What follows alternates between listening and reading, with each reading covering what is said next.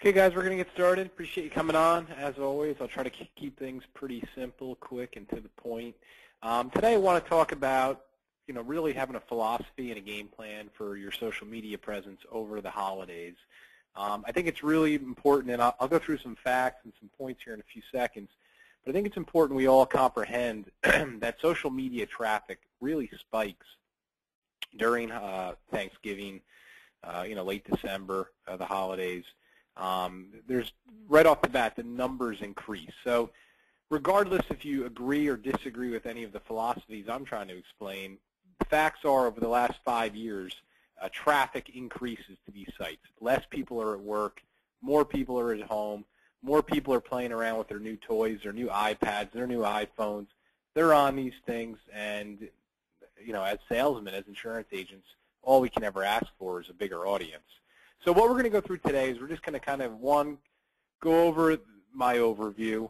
We're going to talk about how to take advantage of this traffic, and then we're going to talk about what and when to post to increase, potential new clients for the new year. So, as I've always tried to explain, in my opinion, no one really buys insurance impulsively. Usually people buy it because something happens to them. I like to say life events. Whether it's buying a new car, a new home, they get a new job, they start a new business, they have a child, they know somebody dies, or maybe it's just going through different phases of their life. I think insurance surrounds those things. So, it's important for us, regardless if we're using social media or any type of marketing, it's important for us to make sure that we project ourselves to be experts in these life events. That's going to increase the chance of someone saying, hey, this guy seems pretty smart. He understands my situation. He can help me.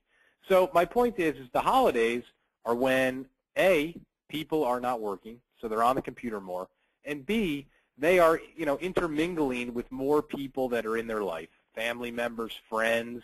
And when people, get together, when they haven't seen each other for a little bit, they gossip. They talk about life events. They talk about the husband's new job and the kid's new soccer game and whatever. My point is they talk about life events. And as most of you guys know, problems occur in life. And a lot of the times insurance can be a solution to those problems. So my point is it's a perfect recipe for success for us. Increase in traffic, people talking about scenarios and situations where if they just had life insurance, if they just had better liability insurance, they would have been better off. And this is our time to obviously take advantage of hitting that nerve and hopefully getting some referrals. And I should also say, if you're on the benefit side of things, I mean, how many renewals do you have for 1/1? Tremendous amount of renewals, I'm sure. I think it's something like 45% of all small businesses have a 1/1 effective date. Obviously, they're not getting decreases on their plans this year. So again, another nerve to try to take advantage of. So that being said, what should you guys be doing? Well, first off, do not wait for the holidays. You should have already been posting. This week, at the end of this week, I'm sure traffic has started to spike. I haven't looked at the numbers. I do know that LinkedIn was starting to spike about a week ago. And when I say spike, you can go onto these sites and actually look at the overall traffic numbers, and you can see, what's going on and who's hitting them, and really, that should be a cue for you to take advantage. But my point is don't wait for next Thursday. You should already be posting at least once a day, and you should, be trying to, again, figure out what the nerves and what the pressure points are for these people. So when you're posting, try to stay away from the solicitation and start to tell maybe some more stories, little 3-4 sentences scenarios. Give someone an overview of a situation, and then try to, in the same deal, tell the solution to the situation. Hopefully, people who are kind of browsing social media, they're going through the same situation, and they're not sure how to solve it, and here's you giving the solution. So my point is I'm not sure what you guys are posting on social media. I'm a big believer in balance, promoting, projecting to be an expert, relating to people. And that's good, and that's a healthy philosophy. But I think over the next 6 weeks here, whatever your niche is, you want to try to figure out, what are people upset about in my niche, and how can I kind of tell a story without quote-unquote soliciting to get them to kind of think about how I can help them. I like to call it farming, guys. I call it the farming effect. We're trying to plant seeds in people's minds that we can be the solution for them, whether it's for them or whether it's someone they're going to be talking to over the next 6 weeks. If we can touch enough people on a daily basis, eventually a few of those seeds are going to sprout. And like I said, when these people are sitting around the table and so-and-so is going through a tough time because of X, Y, and Z, hey, maybe they bring up Bob's Insurance, who they use, they haven't talked to, but they specialize in this kind of stuff, and you can use it to your advantage. So, like I said, any keys to marketing, you want to make sure that what you're writing has the highest percentage chance of being viewed. Okay, so that's a pretty good fact about marketing. You want to make sure that there's a pressure point that leaves an impression on somebody. If you just say, hey, I can save you 10% on your auto and home insurance by bundling, that has no pressure point. That just kind of embeds that you're soliciting something. So again, I think the importance of telling the story and giving a solution with some call to action, once in a while is going to increase the viability of what you're doing. And just, some thoughts. Increases in renewal, lack of coverage, fear of price. I mean, these are the reasons why people eventually reach out to someone in the insurance industry. So that being said, here's some kind of quick thoughts on when to post. For next week, again, I think you want to kind of stick with posting more promotional type items. Don't solicit. The best times to post, and again, people say, well, where do you come up with this stuff? These are based on my statistics over the last 4 years. I actually track this stuff for my own posting, and obviously I'm doing posting for a lot of agencies. This is based on all that data. I find that Wednesday, the day before Thanksgiving, in the morning, very, very, very high traffic. This may be the #1 time over the next week that you want to post, Wednesday morning. Wednesday afternoon, people are already on the road. They're already busy doing things. So again, you want to use a lot of common sense when it comes to posting time. But again, Wednesday morning, excellent time. Black Friday morning, excellent time. And Cyber Monday, which is a week from this Monday, is an excellent time. Most of you guys know that Cyber Monday is it's basically the day the internet has the most traffic on it. People are on buying things. There's a lot of discounts and sales.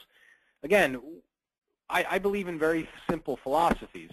We play by the statistics, and the statistics tell us that these days we're going to see spikes in traffic, which means it's going to increase the chance of us being successful. Does it guarantee us anything? No, it doesn't guarantee us anything. But I guarantee you this, guys. You have a better chance of being successful by posting on Wednesday morning than if you're posting at 2 o'clock on Thursday afternoon. Because make no mistake, traffic goes down on Thursday afternoon because everyone's sitting at the table, everyone's watching the the Cowboys game, the Packers game, and your percentages go down. We want to play the percentages. That's how we're going to be successful. When we're talking about Christmas, again, we want to keep things, and Christmas is crazy this year. It's on a Wednesday, which pretty much means a high percentage of people are going to be off that entire week, which is a great thing for you. Even though you may want to be off, you still have to, I think, put in some time and do some posting. So that whole week, starting Monday, which I think is the 23rd, you want to make sure that all your posting is done in the early a.m. between 6 and 9 a.m. Okay? Again, as the day goes on, you lose people. They're off doing things. They're not likely at work, so they're not likely on the computer. So you want to keep it early a.m., and you want to keep it later in the p.m., between 7 and 9 p.m. That's when people finally kind of come back, they sit on their couch, they play with their new iPad, and that's going to be the key. When we talk about Christmas, we want to have a different posting style and a whole different philosophy. Because think about it logically, guys. What do people do during the holiday week there? They kind of they kind of try to get themselves pumped up for the new year. 2014 is going to be the year I'm going to lose some weight. It's going to be the year I do everything right? That's what most people think, the renewal of a new year. So You want to try to use that to your advantage. So from a posting standpoint, we want to use those types of terms. Be proactive. Increase, your umbrella insurance this year to protect yourself. Be proactive. Get a head start on 2014 and take a look at, some of these new different plans that we have to help you. So my point is you need to take advantage of that. So with Thanksgiving, more stories, more scenarios, more solutions. With the end of the year, more kind of proactive, trying to pump people up, trying to take advantage of the fact that they're on edge. They know they need to get their act together the following year, and this is going to be the chance to maybe get some impulsiveness out of them and get them in our offices or get them to refer people that are concerned and in need of help.